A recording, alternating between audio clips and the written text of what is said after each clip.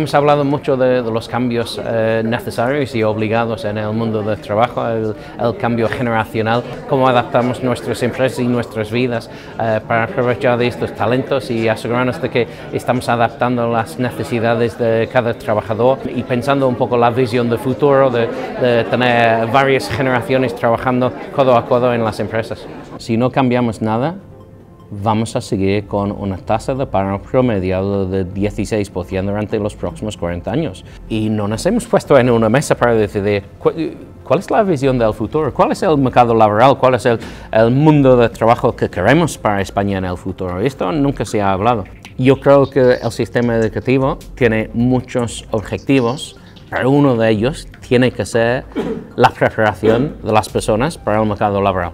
Por ejemplo, ¿qué buscan las empresas?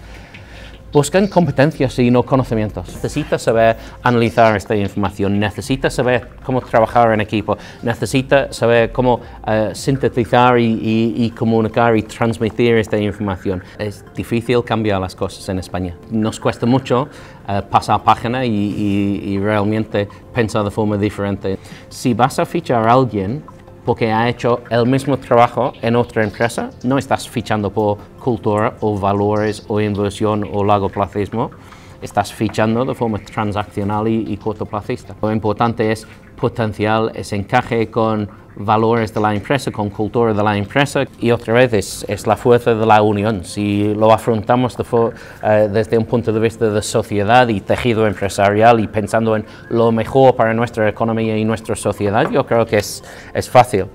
Si pensamos en qué es lo que me va a ayudar a mi empresa a facturar más el mes que viene, será complicado. Futuras generaciones van a buscar cosas diferentes en cada momento y no sabrás qué es lo que está buscando por el año de nacimiento.